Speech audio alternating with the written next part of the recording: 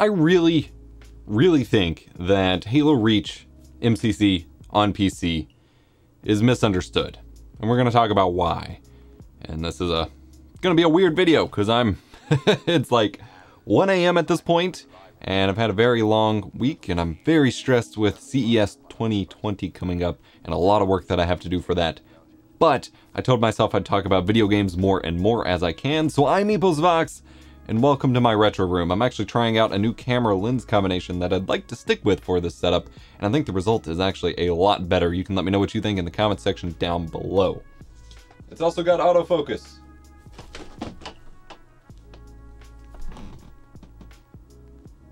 To quickly establish context, I did play Reach when it originally came out. I was in my late junior year of high school at the time. It came out. I think I skipped school the first day it came out. I beat the campaign basically straight through as quickly as I could, and I even competed professionally in it. I actually competed in a day one tournament the day it came out and didn't do so hot, but I did compete quite a lot during the Halo Reach days. Halo 3 was my jam and will always be my favorite, but Halo Reach was something I poured years of my life into, even up past Halo 4's release. And up to Halo 4's release, I even hosted a Control Freak sponsored Halo Reach tournament where I gave out a copy of Halo 4, and that's where I really met a lot of my current, Halo friends, such as Blizzard Ball, Diddy, things like that. People like that, rather. And played a lot with my good buddy BBK Dragoon, and some of my first videos over on my main channel were Halo Reach tips videos, because that game was just very important to me. So seeing it re-released on the Xbox One, 4K 60 FPS, is a dream come true. Getting it on PC, 4K 60 FPS, mouse and keyboard, and ultra-wide support has just been unbelievable. But there's been a lot of drama about it and a lot of pushback against some of its core mechanics, which has me scratching my head a little confused as to what the heck is going on. So there is a lot of debate to be had regarding the idea of altering a game that you are basically remastering, because that's all MCC is. To me, it is something that is supposed to leave the original games alone.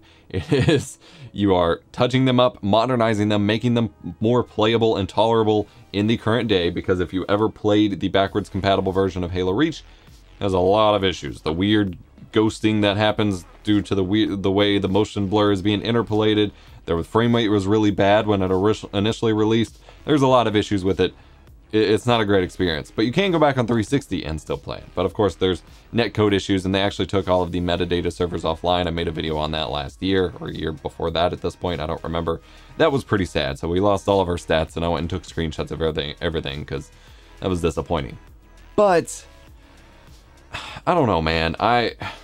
To me, MCC is supposed to be the preservation collection. It is supposed to be, here's all the original games. You can now play them going forward. You have the whole legacy of Halo and Master Chief, even though Reach didn't really have Master Chief in it at the forefront, at your disposal, so that Halo will be playable for the foreseeable future on Xbox, Xbox One X, Scarlet, or Series X at this point, yada yada. So seeing a lot of people talk and essentially demand a lot of change for a game that released nearly 10 years ago at this point is really concerning to me, because I wanted it preserved. I just want it a little bit more playable in the modern era. I didn't want it to be changed, and I really think that kind of violates the point of MCC for me. But the reasons that people are kind of wanting it to be changed or updated or patched or fixed or whatever, I think are actually misguided, and why I think it's misunderstood. So overall, my thoughts on Halo Reach has been mostly positive. I've been super stoked on it. I've had a blast with it. I've also had my share of frustration with it, and that comes down to a couple key points we'll talk about in a minute.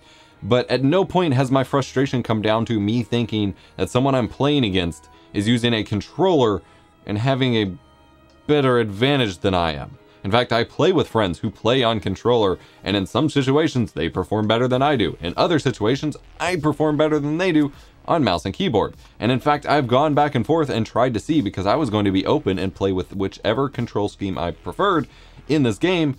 And despite the fact that I still have issues adjusting to the controls, I do feel better overall on mouse and keyboard. And that is actually because we're not playing on the 360 controllers with the 360 control scheme. And even if you hook up a 360 controller now, it's not interpreting it the same way as the 360 game was. Instead, it's based on the Xbox One controller, which I've actually made a lot of videos about how frustrated I am with the Xbox One controller, because to me, it's quite a jarring difference going between 360 first-person shooters and that controller and the Xbox One. They've actually made a lot of improvements over the years to fix that and adjust that. Like my original Xbox One, the Halo 5 edition, had controller like desync issues and the inputs weren't going right.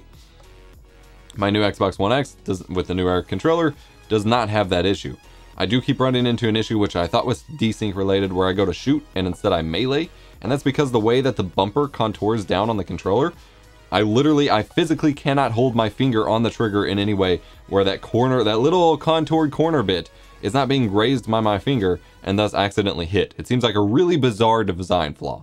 Anyway, the way that the thumbsticks and sensitivity and looking are all interpreted are very different than how that was on the 360 apparently. And this has apparently been a big issue for 343 specifically to recreate that in the Master Chief Collection, as they've had to do a lot of work to rework how looking and sensitivity works. There was a whole lot of posts about it back in the day. There was a video on BBK Dragoon's channel about it. I'll try to post the link to it in the description below. But the way the dead zones are created, the way acceleration is handled, and the way diagonal acceleration is handled are all different, and it feels very wrong to me. Now, probably a year ago now, if not longer at this point, they added an update to MCC, which added a new modern looking system for the Xbox One controllers.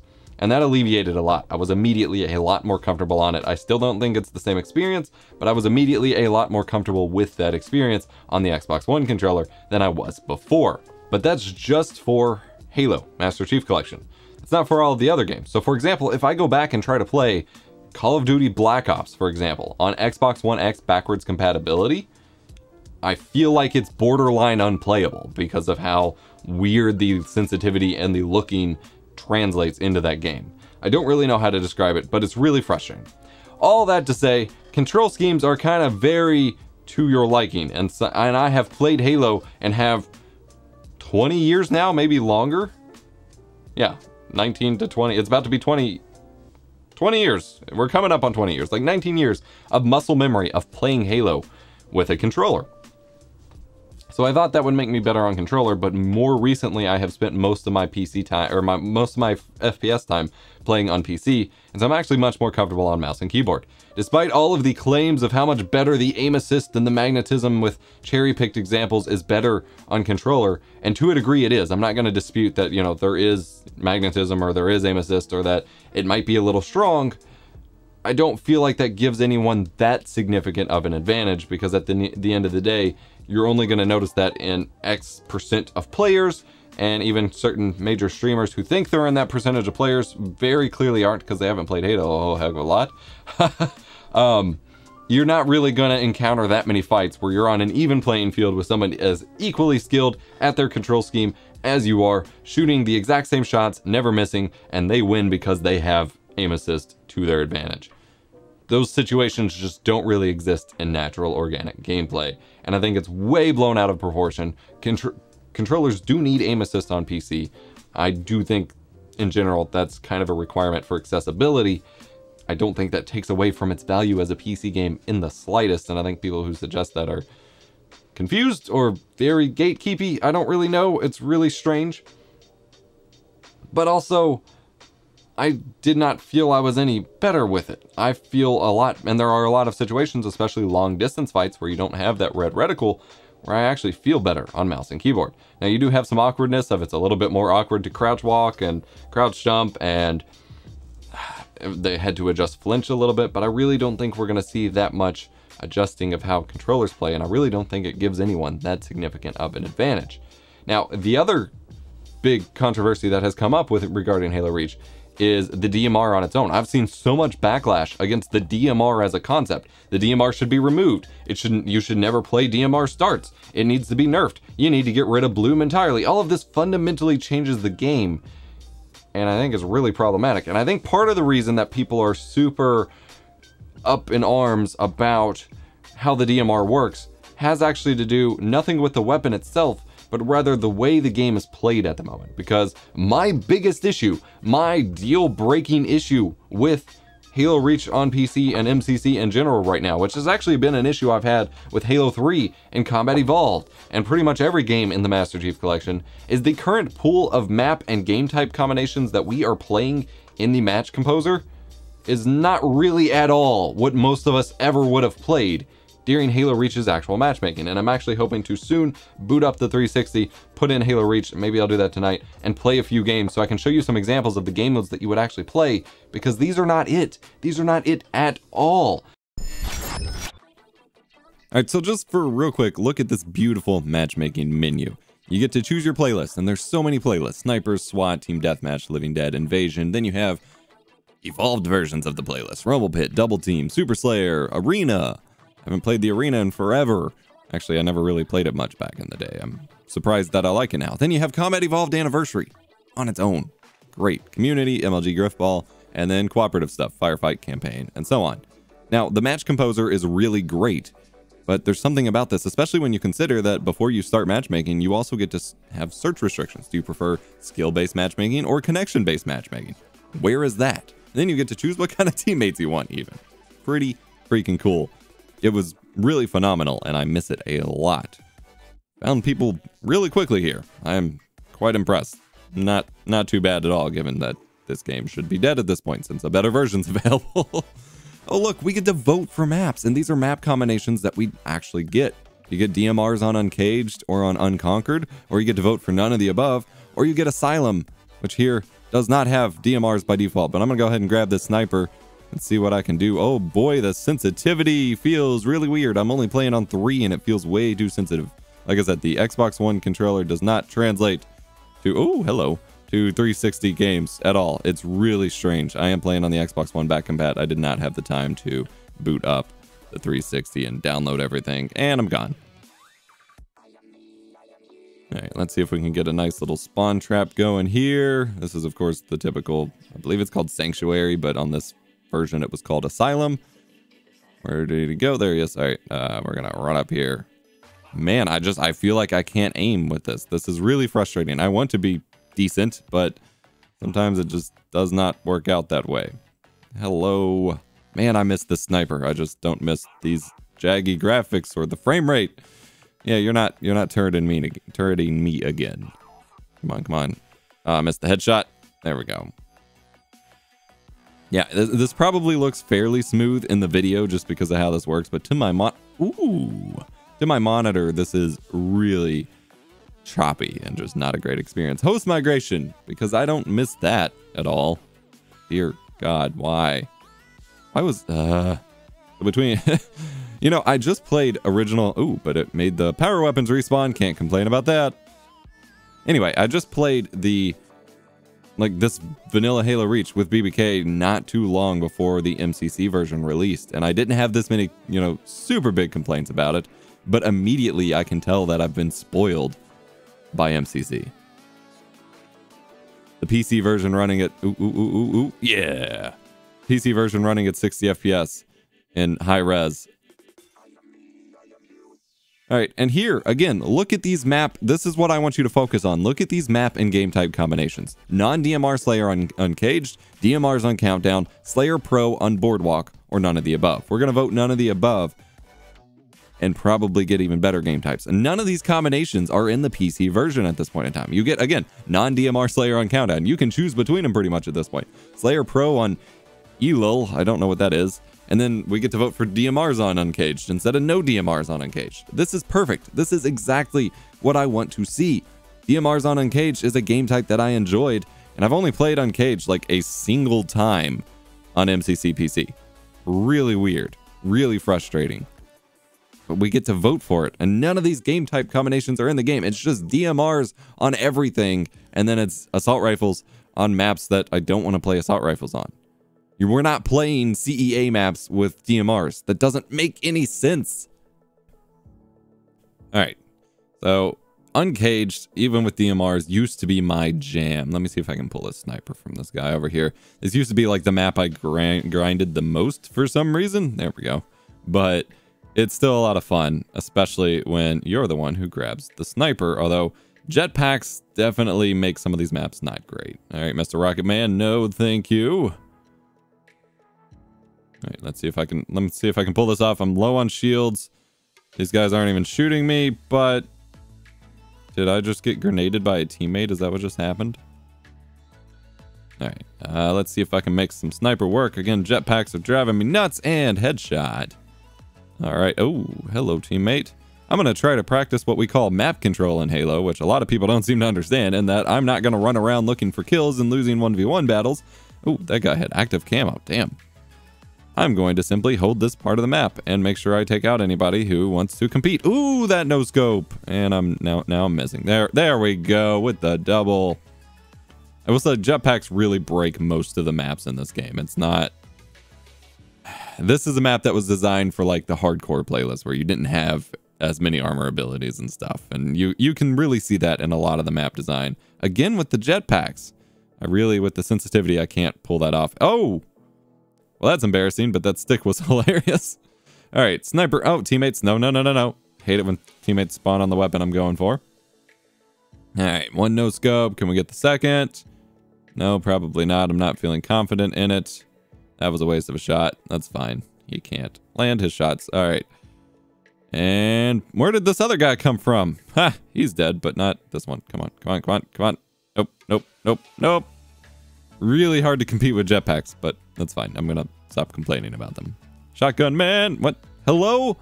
My melee lunged and everything. Why didn't it connect? All right, I got the shotgun. I got the shotgun. Let's go. Oh, it's out of ammo. Oh, why is it out of ammo? Oh, no. Oh. All right, jetpack man. I'm getting tired of this. Ooh, that guy has the sniper. I want the sniper. I want the sniper. Give me. Oh, there's no sniper ammo. That's fine. See, this is the kind of match I want to play on the regular. Can I land it? I did! The no scope! Oh, man. And take out the jetpack guy, too. Let's just keep this streak going, shall we? What about this jetpack guy? No, not feeling confident about that one. We're gonna... Ooh, I hit that, though. Got the fall kill. Hell yeah. Yeah, I mean, these aren't matches I'm getting in normal PC Reach. Instead, we're getting these really weird amalgamations of maps from Halo 2, Halo 1, and Halo Combat Evolved Anniversary, which isn't even in the game for some reason. Why is CEA not here? Where is the CEA playlist? They're in custom games, or at least the maps are, the map variants are. There's no power-ups on the maps either for the matchmaking variants, but the map variants nor the game type variants are in matchmaking for some reason. But we're playing these maps with a stock Halo Reach configuration, which does not make sense. You should never be powering up Battle Creek in matchmaking and starting with DMRs. There shouldn't be DMRs on Battle Creek in the first place. The map is too small. Same thing with Hang 'em High. Hang 'em High with DMR starts? What? It's not what you played in Halo Reach. You started with the assault rifle and the pistol and CEA configuration. And that's what should be happening here. And instead, we're getting shoved into these really weird Forge World and otherwise DLC maps that honestly most of the player base did not spend most of their time on. They're not an enjoyable experience, and the overall combinations are not true to the original game, nor are they really all that fun to play. There are a lot of maps that I literally never played until MCC PC, and they're not fun at all. But these seem to be the most weighted configurations in the match composer. And it's getting really frustrating. Like, this is the deal breaker kind of thing for me. You know, I can deal with the DMRs, I can deal with getting constant teammates where 2 of my teammates get 2 kills and the rest of us have to backpack it. I can deal with Bloom, I can deal with aim assist. I can't deal with these map and match combinations being so miserable and unenjoyable and not really the experience I was going for, because that's not ever what I played during Halo Reach. And this was a complaint I had during the flight. Was I immediately logged in and I was like, okay, all we can do is play big team battle on these 2 miserable maps, Tempest and the other one. This is a terrible experience. How am I supposed to play and enjoy stress testing? And there was no opportunity to give feedback about that. It was purely, does it run well? Yeah, it runs fine. It still sucks to play. And that carried over, unfortunately, into the full release. And there's been no word about really tweaking the map pool all that much. They did, thankfully. I am super grateful. They reduced the weight of SWAT magnums on SWAT, because I was getting them every other match, if not mostly SWAT magnums, and it is there's no excuse to ever play SWAT magnums. It's a terrible experience, and I have the same issue, and I hope they address it or have addressed it in Halo 3 on MCC, in that I was always getting SWAT magnums and SWAT guns. It was way too frequent. Such a miserable experience. It should only be one of those once in a blue moon, LOL, this game mode kind of things, not something anyone plays seriously. All that to say, I think the issue that people have isn't really that the DMR itself is so broken. The DMR is actually a fantastic weapon. It's one of those guns, especially with the needle rifle, where even in title update with reduced bloom, it is meant to be the gun that you start with. It is meant to be the gun that really kind of, I don't know, does it all for you. It is just like kind of the BR was. It's supposed to be the best gun that you start with. You were supposed to start with it and always have a solid option at any range to fight. It's supposed to be something that if you are good enough with pacing your shots and, you know, targeting them correctly. I hear people saying, well, what if we had to lead our shots more in reach? Reach isn't projectile like Halo 3. Reach is hit scan. It doesn't work. But it's one of those guns where if you're good enough and pace your shots and can land them consistently enough, you can do some crazy long range damage. If you're quick enough and reactive enough, you can do some close up damage. Otherwise, it's a good mid-range dominant gun. However, equally, if you're struggling with it, it is super awkward up close. With the bloom and with the, you know, the distance it's meant to be shot, it is super awkward to get into a really up close quarters fight with. It's also super annoying if you're missing all of your shots to quickly get outshot by literally anyone else with a different gun at long range.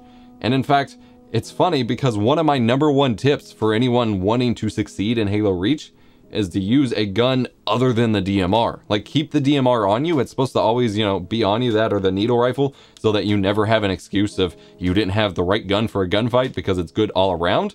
But really, especially if you're like me who likes to play up close and personal, the best thing you can do for yourself is go pick up another gun. Use the assault rifle, use the concussion rifle, the needler, the needle rifle, the sniper. You know, picking up all of these other guns. People don't really expect to be shot by those things as much, and you generally, as long as you're good, have an advantage at close ranges or different ranges depending on the gun that you have because of those things. The needle rifle has an advantage over the DMR at range and mid-range, and theoretically up close if you're good enough with it.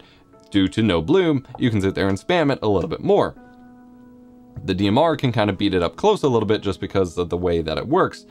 Needler at mid-range with tracking, if they're not getting the first shot on you, you could theoretically get a needle explosion on them, be fine. Assault rifle can really pepper them up first and up front, and if you are making them miss their shots, then you're probably going to beat them. Concussion rifle is going to de-scope them and bump them in the air and give you a bigger opportunity to land shots. The sniper rifle, as long as you're not getting de-scoped too hard, you can take them out in 1 or 2 shots. It's pretty much always countered, but can also counter everything else depending on your gun, and I really don't think it's that imbalanced. The problem, circling back to what I was connecting this to, is the maps you play them on. You're playing the DMR on maps that were never meant for the DMR. You're playing them on tiny ass maps meant for assault rifles or shotguns that barely reach 5 feet in front of you at times, not the maps that it was meant to be played on. And so I really think that people's kind of criticisms of Reach are a little bit misplaced, because they think that the weapons or the bloom or the aim assist are the problems, when a lot of the problems come down to the way we're being made to play the game isn't how Reach was actually built for, nor how any of us have muscle memory for. Now, I will say, when it comes to aim assist, I concede that in the hardcore zero bloom no sprint playlist, if enough of the actual pro community thinks it's worth turning off aim assist in that specific playlist, it makes sense. I overall don't understand the idea of splitting up, you know, settings across all playlists, because then it's way more difficult to actually practice those things when you're limited to a specific environment. But I do concede that if the pro community together, you know, almost unanimously decides that that's what should be done, it would be a reasonable thing to do isolated to that playlist. Removing aim assist across the whole game, big nope. I will say that if you're with a squad and you are frustrated by some of these mechanics of Reach, you're going to have a really good time in hardcore no bloom no sprint playlist, because it is a real good time and accomplishes most of what, you know, those complaints are about. A big thing that people always forget with Halo is that it's not a one player, you know, one man army slaying game. It's not an arcade shooter, it's not a battle royale game, it's not Call of Duty. And this is actually why I'm so inconsistent. My IRL buddy that I've played with for almost my entire life always gives me crap, because I can go like 50-0 backpacking the whole team one game to barely getting 5 kills the next game, and that comes down to the way that I mesh with a team, because I am very lone wolf oriented. It's why I enjoy games like the classic Call of Duty games, where I can just run off on my own, and as long as I have the reaction time, the map knowledge, the muscle memory, and, you know, the skills, the gunplay, I can beat everybody. Halo is not that game. Halo is the game where if you're not doing team shooting and holding map positions and things like that, you're literally playing it wrong and you are going to lose. And a lot of people are coming into this either forgetting that or just being more experienced with other, you know, Halo hasn't really released in a while, so other more recent shooters that are more individual based, they come into this and you know, I've been seeing this since Call of Duty 4 versus Halo 3, when people who played a lot of Call of Duty come in and join and play Halo and they're like, oh, this sucks, I can't kill anybody. And they have the same complaints that certain streamers have been making because they're literally playing the game wrong. And it's not me dictating how you should play a game, it's the game dictating how you should play a game. When you can't just run around and murder everyone on your own, because that's not how the game, you know, it's not what the sandbox is built for, and it doesn't allow you to succeed in that way. The game's trying to tell you you're doing it wrong. I will say, as someone who played Halo for nearly 20 years now on controller and then moving back to PC, you can tell immediately that the aim assist kind of affected my muscle memory as well. And this is one of those things where back in Halo 3 and Halo Reach days, I did actually complain about how strong the aim assist was, even on console. And this was because it was affecting my movement. All of those clips people have of, you know, their aim being dragged by someone's head. When I played at 10 sensitivity, which no one should play on, but I was playing at 10 sensitivity trying to be the ultimate, you know, aiming control person and, you know, trying to be a boss like that, the aim assist would actually drag me away from where I was trying to aim, and it would be frustrating at various points in time. And going into PC here, I actually find, despite the fact that I'm using a different control scheme, my muscle memory is affected quite a bit in that I am pacing how much damage I do or where exactly around a person I am flicking my shots, expecting it to kind of gravitate towards them and finish them off, and I'm losing a lot of gunfights for it. Like the way that I flick shot snipers, because I used to just no scope constantly back in the day, and it's still very enjoyable on mouse, but it works a little differently. And how I expected, you know, my final headshot, you know, upper area shot of my DMR to work, I'm missing because I'm just getting it like halfway there because I got so trained to that I'm now missing it. So if anything, aim assist kind of teaches you bad habits more than it really gives you an advantage. But I just wanted to share some stuff. I really think that, I don't know, it's one of those things where I think that the Halo MCC Reach PC release shows that it's not just nostalgia based. I really do enjoy my time, and I've enjoyed the 30 or something hours I've put into Reach so far more than I have enjoyed a lot of modern shooters that have come out recently. It took me a long time to get used to the new Modern Warfare. Meanwhile, I can still go back and play the original Modern Warfare, the PC modded Modern Warfare 2, or the Modern Warfare Remastered from 2007 and 2016 respectively, and still enjoy them to this day, at which point it's not really nostalgia. I just genuinely enjoy the way these games worked more than I do the new ones. I've enjoyed my time in Halo Reach more than I ever did any time in Halo 5. That's not nostalgia. That's me genuinely enjoying it right now more than I liked the other thing.